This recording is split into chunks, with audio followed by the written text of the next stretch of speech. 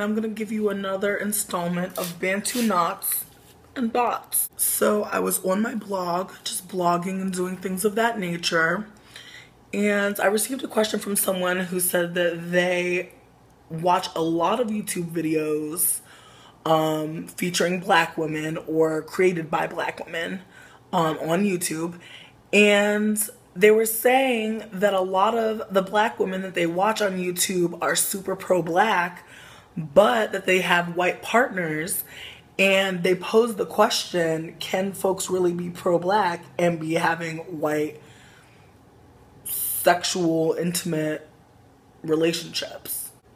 I feel like pro-blackness is subjective as fuck, because I think what one person might think is pro-black, another person might not.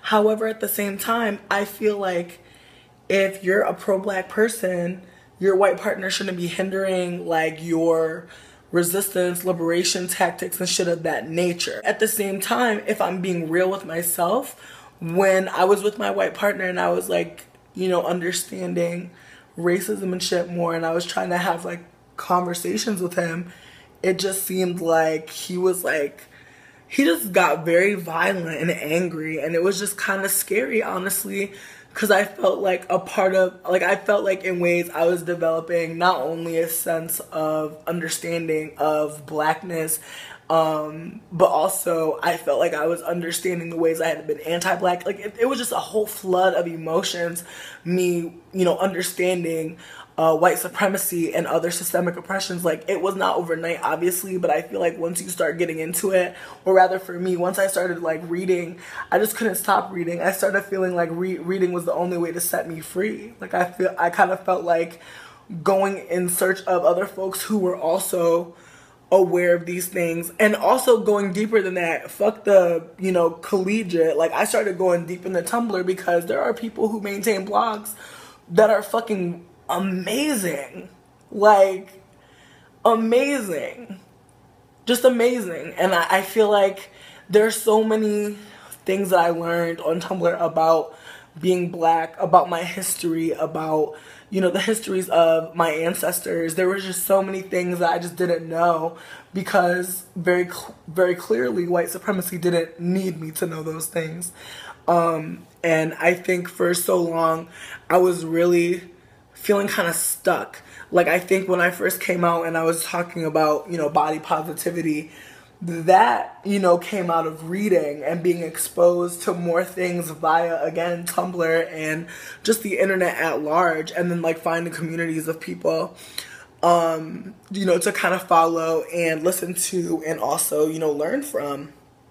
But as I was saying, the more I became aware, and the more I wanted to share my awareness with my white partner, because honestly, I feel like the more and more I got woke, I still harbored, like, I remember I harbored so much, you know, care for my partner. Like, as I read things that were like, you know, anti-white, I was just kind of like, wow, like, you know, word, like, that's where that person is at on the journey, you know. But I was still very much so like caught up in the idea of like me having my white partner in my life for like ever, and like this being my partner for life, and, you know, all that entails with that. The thing that sticks out to me the most is just how much space I held for my white partner when I became quote unquote woke, because I really did want that nigga to come with me. Like, I really was like thinking that liberation was for everybody and everybody could get it.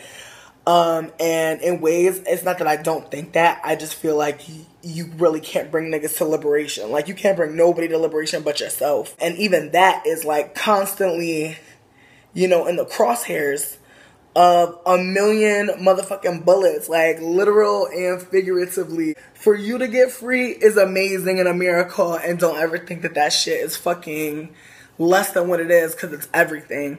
But for you to not be able to liberate somebody who you love and you care and you think you can trust, that shit kind of fucks you up. Like, I feel like there's nothing like that isolation, you know, period, where you start to kind of see the fucked upness, like the strategized fuckery and shade of like being alive and black, being intelligent and black, and like intelligence quantified by experience. You feel me? Just experiencing anti-blackness and finally having a way to describe that shit that seemingly matters, you know, there were people talking about it, so it mattered, you know. That's what made it matter, is like the fact that you could find the work, you know, and that you could try to collectivize after that, you know. That's what matters. So much space I held for my white partner, so much care that I had for them, and I just felt like such a failure. Like, I felt like such a failure when our relationship didn't work out. But I know that the reality is they were more invested in the perks and the privileges of being a white cis man. Like, they were just so much more caught up in the idea of not really being able to see other people as equals and that being okay. The more I was kind of like not okay with the shits, it kind of got more and more personal seeming for him. Like, he started feeling like personally attacked by me just talking about white supremacy and the ways in which it has affected my life. I couldn't even talk about anything remotely related to what I had endured. You know, all the ways that I've been oppressed, all the ways that I've been traumatized. I've just felt like the new language I had, this nigga could not hear. He could not decipher. So I felt like I was in a relationship by myself, and I was just kind of waiting for, you know, the big blowout, because I felt like I was still trying. Like, I felt like I was still trying, and I just remember like crying and just being like, why can't you understand? Like, I was like, this nigga went to Harvard. Like, I was just feeling fucked up, because I was like I'm not even trying to, you know, placate and be on some like, you know, if I can get it, you can get it. But it's like, bitch, you have every opportunity to get it, and you're not. At some point, like, we had to like kind of part ways, but I think, like, for a long time, like, I was really upset about that shit, and it really fucked me up. And I think it fucked me up to a point where I was like, I can't hold space for white people no more. I haven't really been claiming no white folk as my people, as my lover, as my one. You know what I mean? I have not been doing that, because I just don't want to go through having to fucking, you literally need to teach them a new language. Like, that's what it is. Like, and I think that the worst part about it is I got caught up thinking, well, I love you enough to do this shit. And I didn't ask myself, do you love me enough to do this shit? You feel me?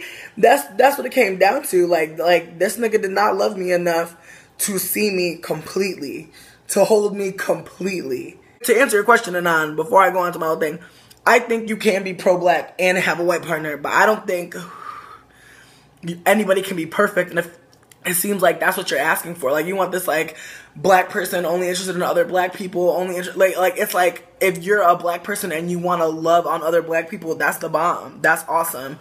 But I feel like we don't know everybody's trauma. You know what I mean? There's OD folk in the community talking about black people treat them worse than white folk. You feel me? Which is, like, I can't say a lie, but it's like, there's ways of looking at, I suppose there's ways of looking at white supremacy in one black person's view, and it could be a whole different thing to another black person. Like, we are not monolithic, you feel me? We have all different types of experiences.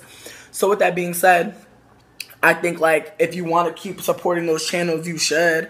I don't think that their white partner or who they have in their bed really has to matter. For me, becoming woke in the middle of being in a long-term relationship with a white person, that's, like, a really traumatic thing. You feel me? Because it's like, that white person is used to one type of nigga. You know what I mean?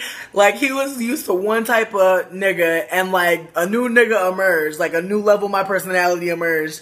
And this nigga couldn't handle the new nigga that he met. So it was kind of like, nah, I don't fuck with you. But it's like, the new nigga I am is the nigga that I was supposed to always be. But it's like, you go through things in life that keep you from who the fuck you're supposed to be. Your journey gets fucked up. You take a sit on a rock. Next thing you know, you taking a picnic. Who knows? But it's just like, as you walk along life, you learn all types of shit about yourself. You never stop. So I feel like it's hard to kind of, you know, really be with somebody for any amount of time and really think that they always gonna be like how they are. Like, shit happens to people. Shit has happened to people. People pop off in the middle of the shits like, this is really me. You know what I mean? And not even on some fakery, just on some like, something triggered this fucking response and this is how I am now. This is me. Like, are we gonna love me through this shit?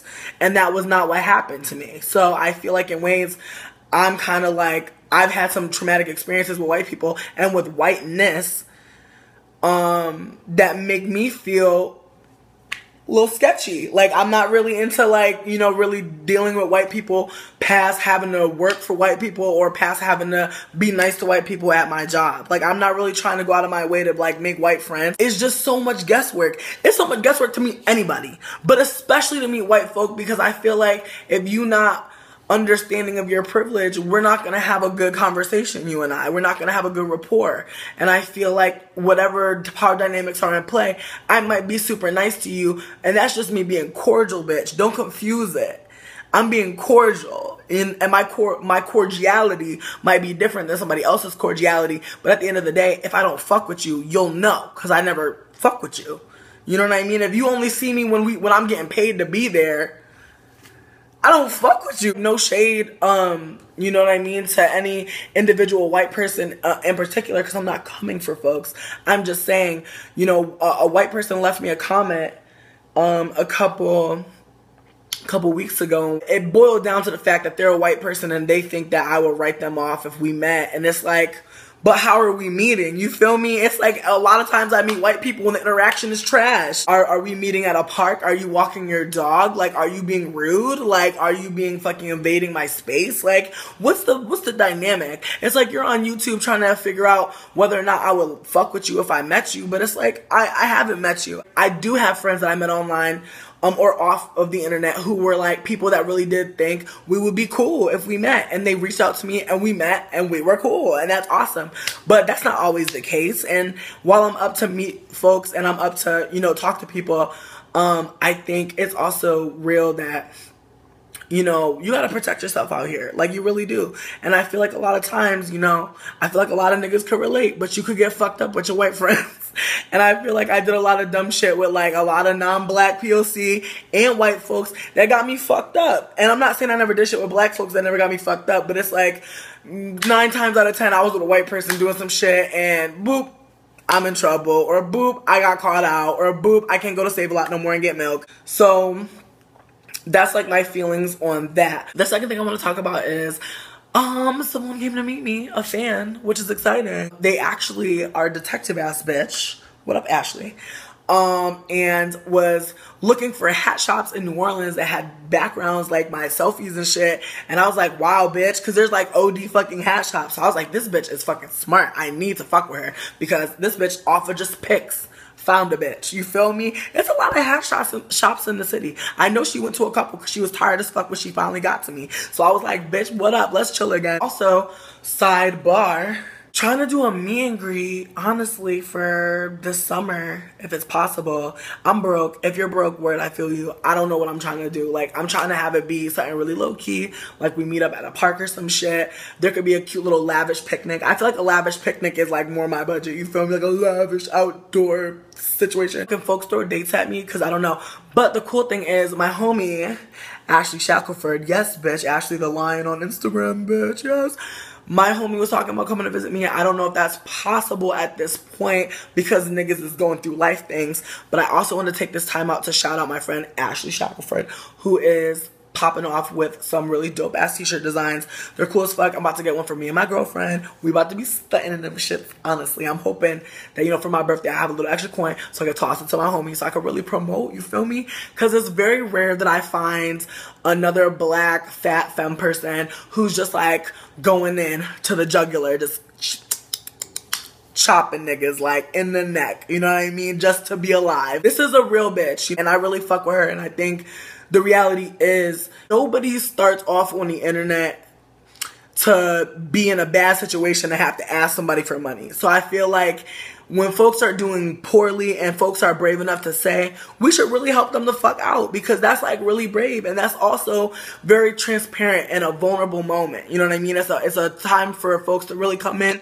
and show some love. If you got some love you've been holding on to, if you got a little bit of love you've been storing, bitch, you know what? Hook up my friend Ashley, yo. Check out these fucking shirts. They go up to a size 4X. I'm gonna get the 4X, honestly, so I can show fat bitches, you know what I mean, what the biggest size looking like, because if the shit is OD big, it might become a tank dress, honestly, because I'm a bitch that likes a tank dress. Honestly, you know me. But if it's not that big, it still might become a crop top. I don't fucking know, bitch, but I'm gonna figure it out. But anyways, thanks for watching. I barely fucking did any Bantu knots. You see me? I just got my perimeters. That's fine. About to rock this shit.